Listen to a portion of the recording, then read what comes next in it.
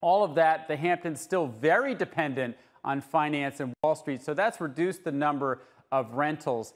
But the one bright spot, as you mentioned, is at the very top of the market, and specifically oceanfront homes like this one. We are in a house this morning from Hampton.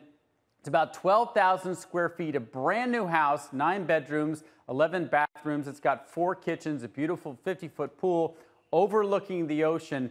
And the price for this house, guys, is $600,000 for just 2 weeks. So that's $300,000 a week. That may sound crazy, but one house on the ocean, I don't know exactly where, recently rented here for this summer for 1 month for $2 million.